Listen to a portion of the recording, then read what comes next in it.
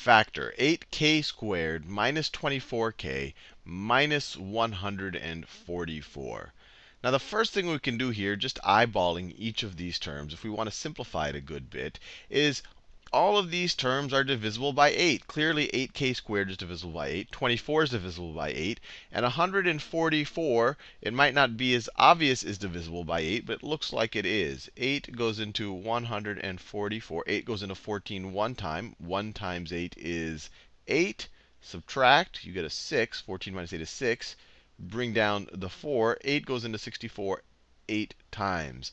So it goes into 144 18 times. So let's just factor out an 8 of this, and then that'll simplify our expression. It'll actually give us a leading 1 coefficient. So this will become 8 times k squared minus 24 divided by 8 is 3k minus 18. Minus 18. Now we have to factor this business in here. And remember, if anything has the form x squared plus bx plus c, where you have a leading 1 coefficient, this is implicitly a 1. We have that here in this expression in parentheses. Then we literally just need a, and we can do this multiple ways, but we need to find two numbers whose sum is equal to the coefficient on x. So two numbers whose sum is equal to -3, and whose product is equal to the constant term, and whose product is equal to -18. So let's just think about the factors of -18 here. Let's see if we can do something interesting. So it could be 1, and since it's negative, one of the numbers has to be positive, one has to be negative. 1 and 18 is if it was positive, and then one of these could be positive, and then one of these could be negative. But no matter what, we're either going to have if this is negative and this is positive, then this will be, they add up to 17. If you switch them, then they add up to -17. So those won't work. So either we could write it this way: positive or -1, and then negative or positive 18 to show that they have to be different signs. So those don't work. Then you have positive or -3, and then negative or positive 6, just to know that they're different signs. So if you have positive 3 and -6, they add up to -3, which is what we need them to add up to. And they clearly, positive 3 and -6, their product is -18. So it works. So we're going to go with positive 3 and -6 as our two numbers. Now, for this example, just for the sake of this example, we'll do this by grouping. So what we can do is we can separate this middle term right here as the sum of 3k and -6k. So I could write the -3k as plus 3k minus 6k. And then let me write the rest of it. So we have k squared up here plus 3k minus 6k, which is the same thing as this over here.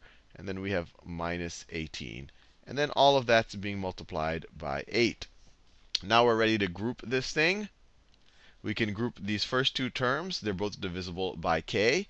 And then we can group, let me put a positive sign, let's group these second two terms. So then we have 8 times, I'll put right brackets here instead of writing double parentheses. Brackets are really just parentheses that look a little bit more serious. OK, now let's factor out a k from this term right over. Let me do this in a different color. Let's factor out the k here. So this is k times k plus 3. And then we have plus, and then over here it looks like we could factor out a -6. So let's factor out and do this in a different color. Let's factor out a -6 over here. So plus -6 times k plus 3 times k plus 3.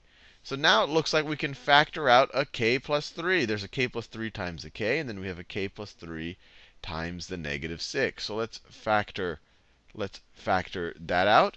So we have this 8 out front. That's not changing. So let me write that in the brackets. We're factoring out a k plus 3. So then we have the k plus 3 that we factored out. And then inside of that, we just have left this k. Instead of writing plus -6, I could just write k minus 6. K minus 6. K minus 6. We factor out the k plus 3, and we're done. And then we can rewrite this. The way we wrote it here, it's 8 times the product of k plus 3 times k minus 6. But we know from the properties of multiplication, this is the exact same thing as 8 times k plus 3 times k minus 6. And we are done.